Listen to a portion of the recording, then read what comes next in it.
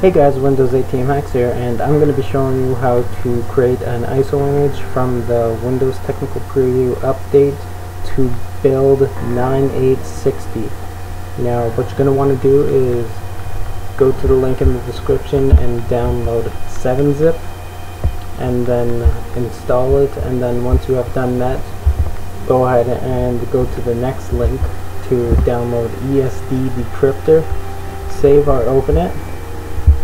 I'm going to save it, and then once you have finished that, head over to the downloads folder and then extract the ESD Decryptor file using 7-zip, and then extract here or extract files. Once you have done that, I'm assuming you have already downloaded the ESD file through the update, or you can go to the link in the description and download one of the 64-bit or 32-bit. For this video, I'm going to be showing you the 64-bit version,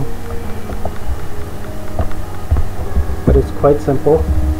Just go ahead and head into the ESD Decryptor folder, right-click Decrypt CMD, run as administrator. Just go ahead and click on 3, then let it do its thing.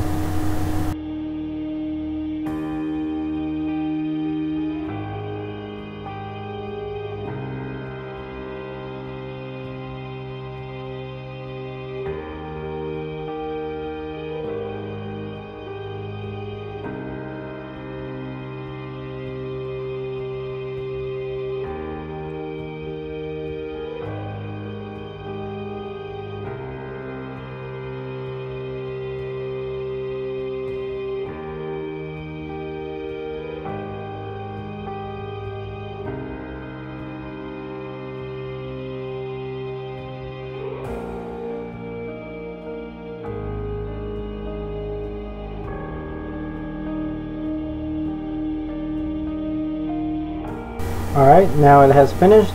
Just press any key to exit, and then the image will be right here. You can go ahead and mount it. Now, me personally, I would run it in a virtual machine first to see if the ISO image installs everything correctly, but that's it. This has been brought to you by Windows 18 Hacks. Like, comment, subscribe.